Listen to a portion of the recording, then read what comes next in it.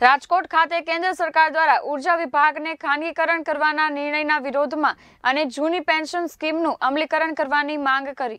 રાજકોટ ખાતે સમગ્ર ભારત વર્ષમાં કેન્દ્ર સરકારની ઉર્જા ક્ષેત્રને ખાનગીકરણ કરવાની નીતિના વિરોધમાં દેશભરની વીજ કંપનીઓના કર્મચારી અને ઇજનેરો દ્વારા એક દિવસ હડતાળ થકી કાર્ય બહિષ્કાર કરી વિરોધ કરવાના આદેશના અનુસંધાને સર્વે વીજ કર્મચારીઓ તથા ઇજનેરોએ ગઈકાલે કાર્ય બહિષ્કાર કરી સાંજે 6:10 કલાકે કચેરીના ગેટ પાસે એકઠા થઈ ઉર્જા ક્ષેત્રના ખાનગીકરણ નીતિનો વિરોધ દર્શાવી સૂત્રોચ્ચાર કરવા દરેક કંપનીના કર્મચારી એસોસિએશન અને યુનિયનોના પ્રતિનિધિઓને વિનંતી કરી હતી।